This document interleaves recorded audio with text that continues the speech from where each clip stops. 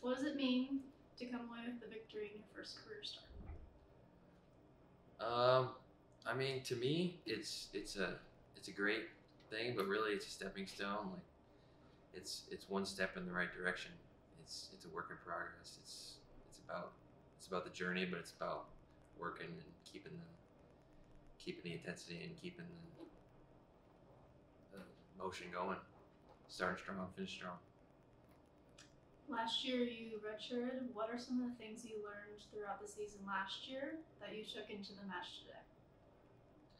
I learned that like it's college. Like everybody's a state champ. That was caught me off guard a little bit. Like I mean, I knew it, but like just being in the moment, it's a different feel. So that was something, and just like lifting and constantly pushing the pace. Like it's always go time, and it's time to it's always time to fight. And you gotta be right in that mindset. You gotta know when to recover. You gotta know when to fight, and you gotta know when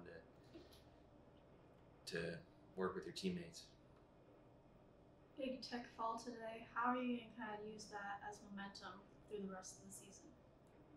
I mean, I felt pretty good today. I was a little nervous, that's for sure.